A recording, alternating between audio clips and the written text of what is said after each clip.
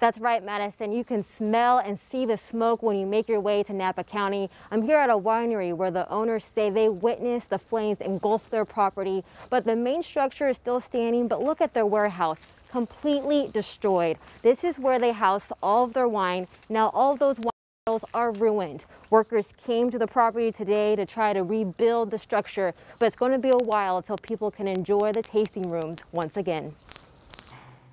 Smoky roads and fallen power lines lead you into what is left of Calistoga after the glass fire burned down homes and turned downtown into a ghost town. The sun peeks through the vegetation as hotspots continue to burn and people return to what is left of their property. You're welcome to walk around. She lost her barn, but I think her house is okay. Neighbors calling one another to relay the bad news that ash, soot, and debris is all that's left of the hillside.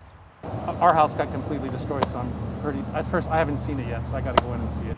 Off of Highway 128, Napa's famed Castillo de Amorso winery at first glance looks untouched by the fire. But driving up the vineyard, the destruction is revealed.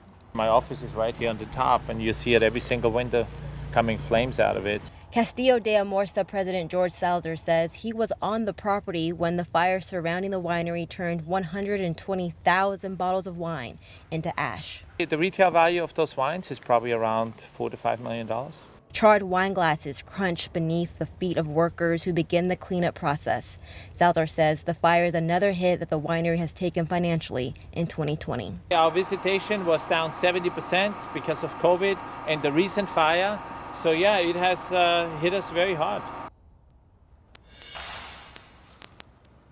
You can see the recycling bin is still smoldering. Look at the smoke coming out of there. And they tell me that all of their money comes from their tasting room. They don't sell to outside franchises or restaurants or businesses. So all the money that they do make is from their tasting room, and they hope to reopen when evacuation orders are lifted.